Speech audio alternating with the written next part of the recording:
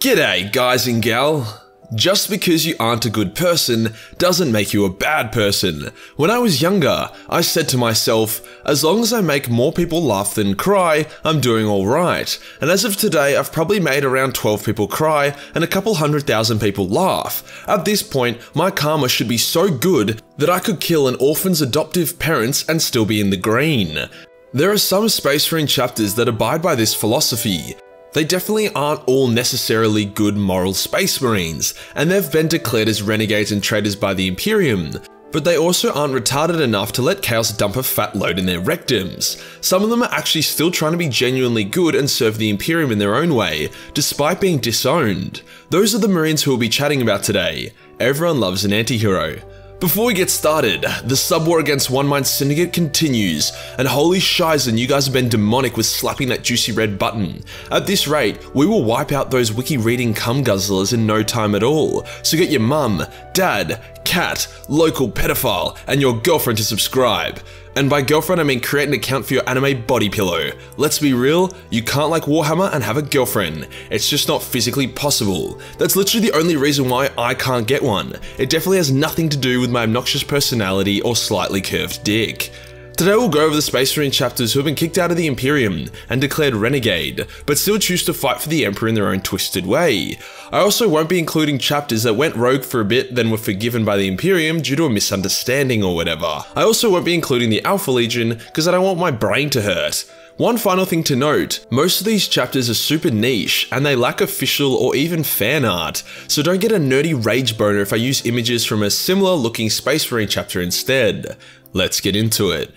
One thing a lot of Fallen chapters have in common is that they were created during the 13th Founding, aka the Dark Founding.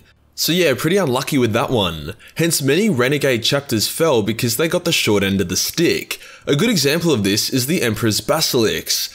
A heroic yet sneaky chapter. These men were believed to be descendant from Ultramarines and specialize in guerrilla warfare, even using camouflage armor, which is pretty bloody rare for Space Marines. They served with honor for years, but then their gene seed started mutating. At first it was pretty chill. A lot of the brothers gained the ability to use basic warp spells and see a small distance into the future, which is awesome. Like, these guys probably became the most powerful chapter in the galaxy for a bit. Marines with common sense that could now sense the future. Checkmate Chaos. They even had a special squad of 9 Terminator veteran psychers called the Kangu. Yes, you heard that right. The Kangu were unstoppable, even before their ability to predict your every move and turn your brain into jelly. But now that they could do that, they were super unstoppable. Here's where it gets a bit shady. The Inquisition declared that the chapter's warp-based mutations had become rampant and that the chapter needed to be culled. They made it to seem out like the basilisks had suddenly grown tentacles and started autistically reeing all the time, where in reality they just had cool magic powers. As such, the Inquisition went in, presumably with the Grey Knights, as I doubt anyone else could have killed the basilisks, and slaughtered the entire chapter. Only 40 Battle Brothers escaped, and at this point you couldn't blame them if they decided to turn to Titsnitch. But these mad lads didn't. They continued to fight in the Emperor's name, all the while trying to avoid the Inquisition, who was still hell-bent on genociding them for some dumbass hypocritical reason. The Grey Knights were probably just jealous. Another group of unfortunate Marines from the Dark Founding are the Blood Eagles, a successor chapter of, you guessed it, the Blood Angels. These hated enemies of the Imperium were declared traitors and renegades for their crimes. Except that's not entirely true. When the Blood Eagles were formed, they're a bunch of wide-eyed, excited kids who just wanted to fight for the Emperor and do their best to avoid becoming mindless berserkers due to the Black Rage. The Inquisition had other ideas. Inquisitor Lord Herol Clenety, fuck me, did someone just bash their head against the keyboard to come up with his name, approached them and was like, yo, welcome to the Imperium. How would you feel about being excommunicated and declared a traitor of the Imperium, with all your honors and pride stripped? See, Lord Herol was a radical yet respected Inquisitor who loved sending in spies and agents to infiltrate Chaos and then attack it from the inside subtly. He came up with the idea of doing it with an entire Space Marine chapter. The Blood Eagles agreed for some cooked reason, hence pretended to betray the Imperium. Since then they have aligned with various Chaos warbands and cults, pulling the strings and subtly leading them to doom and failure, all the while keeping the suspicion off themselves. Honestly, this was a wasted opportunity to make these guys a loyalist Alpha Lean successor, but whatever. They're also used by the Inquisition to attack the Imperium for the greater good. An Imperial governor is being corrupt. Send in the Blood Eagles to fuck him up and get rid of him. A planet's defense has been lazy. Send in the Blood Eagles to fuck them up and give them a rude wake-up call. Your girlfriend is cheating on you. Send in the blood- Nah, just kidding. There's no way you have a girlfriend. But you get the idea. The Blood Eagles are still in action, and other than the 1 or 2 Inquisitors that they chat to, are believed to be traitors and are outright killed on sight. Rough, bro. Next up is the Hounded True, who were founded in, you guessed it, the Dark Founding. These guys were pretty big assholes, but they were assholes with a point. They hated Chaos and Xenos, and they loved the Emperor, but they thought that the Inquisition and the Imperium were corrupt and evil, which is, a pretty valid opinion. What? Why are you booing me? I'm right. Hence they came out of nowhere and wiped out a couple Imperial fleets and took over some Imperial planets in an act of liberation. They preached their own philosophy, which was actually reasonably close to the Imperial truth. Life on the liberated worlds improved, and their people saw them as heroes. That's not to say the Hounded True were nice people. Any act of rebellion or dissidence was put down quickly and ruthlessly. They took no prisoners and were happy to massacre anyone in their way.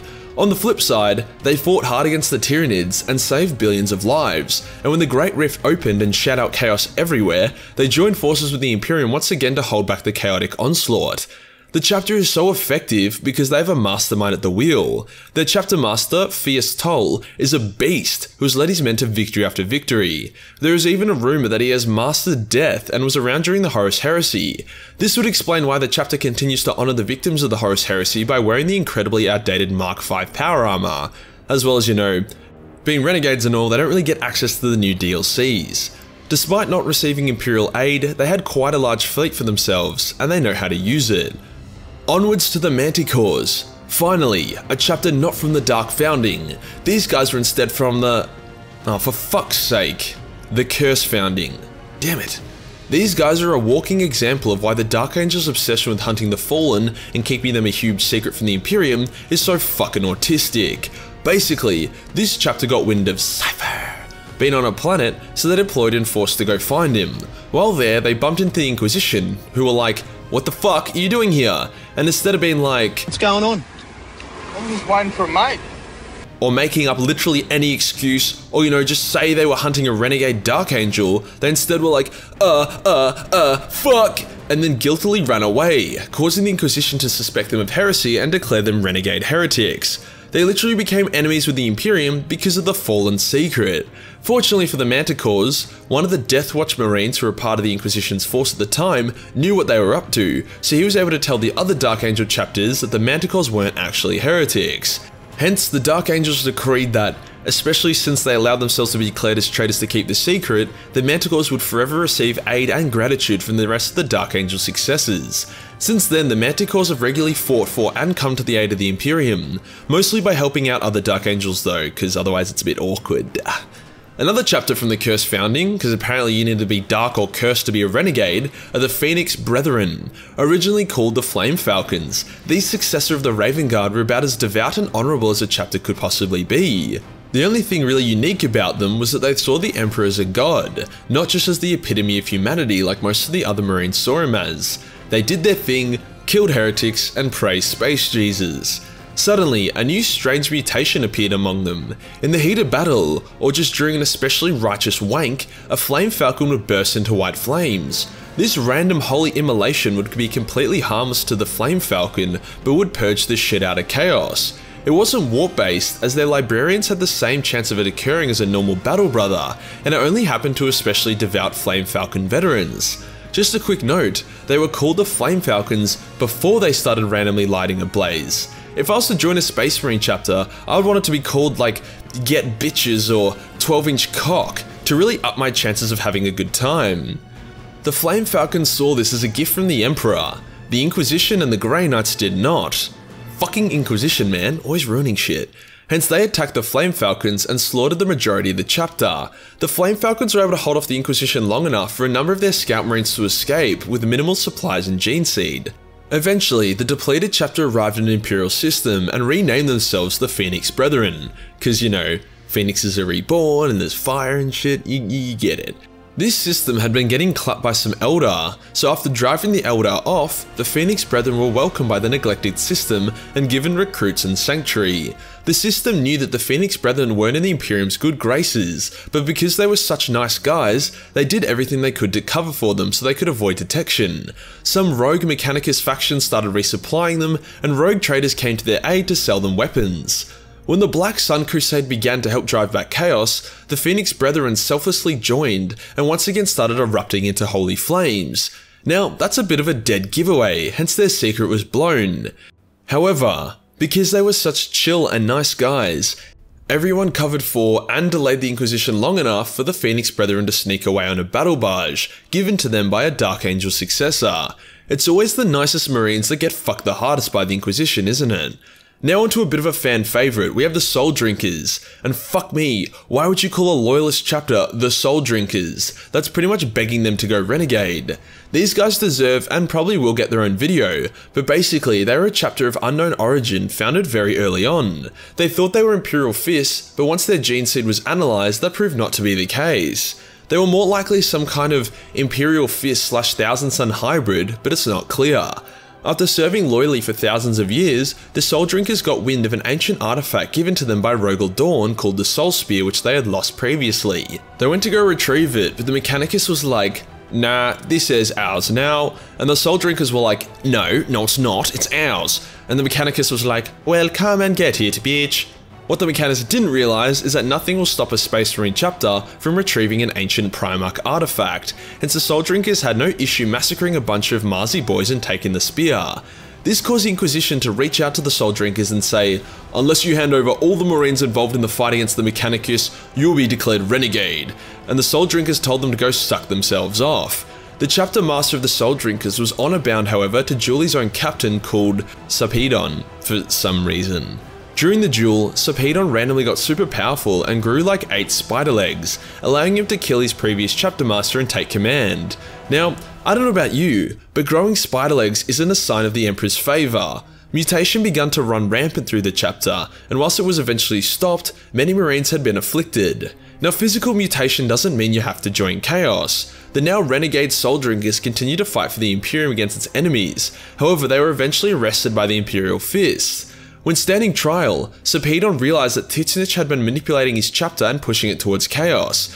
The Chaos God did this via the chapter's chaplain and venerable dreadnought. During the trial on the Phalanx, the actually evil Soul Drinkers opened a warp portal and demons invaded. The loyalist Soul Drinkers decided to try to reclaim their honour by holding off the demons, while Sarpedon killed the 2 traitor Soul Drinkers. At the end of the fight, only Sarpedon and 2 of his men remained from the chapter. They decided that there was no place for them in the galaxy anymore, hence stepped through the warp portal and straight into the Imperium, which is more or less a fancy way of saying committed suicide. To honour their renegade brothers who only wanted to be good, the Imperial Fist continued to record their name, and Guilliman even named a new Primaris chapter after them in more recent times. Bittersweet ending. The next Space Marine chapter is very unique, the Warp Knights. Originally an Imperial Fist successor, these guys take whatever gene seed they can scavenge, hence by now they're likely just a hybrid of all the legions in one chapter. They used to fight exclusively against Chaos in the Imperium's name, but then something weird happened, which caused them to completely and utterly abandon all moral codes, laws and rules, and exclusively wage war against the Necrons, and only the Necrons. They packed up all their shit and went straight into the Eye of Terror, and then into the Warp itself. They chill out in the Warp until any sign of Necron activity, which at that point they will then deploy en masse to wipe out the Necrons. Due to their very heretical holidays in the Warp, as well as the fact that they'll kill anything and anyone standing in between them and a Necron, the Imperium declared these dudes as renegades and traitors, despite them very much still fighting for the Emperor. They're actually super progressive as well, and they'll align with Tau, Eldar, and even Orcs for a time if it means killing more Necrons. It's believed that they would even happily hitch a ride with a chaotic warband if it meant they could take down a Necron tomb world. Currently, the Warp Knights are locked in a stalemate battle with a loyalist Salamander successor, due to the Salamander successor living on a partially awakened tomb world. Just fucking team up, guys, you don't have to fight for the right to fight Necrons, there's plenty enough for the both of you.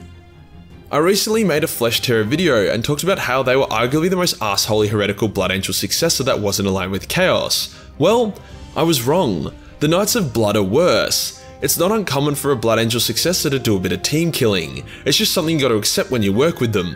The Knights of Blood, however, take this a bit too far. Whenever they deploy on a planet, they kill everything and everyone. Their bloodlust is insatiable, hence the Imperium declared them Renegade. Despite this, the Knights of Blood still fought for the Emperor and did their best to try not kill their allies, with limited success.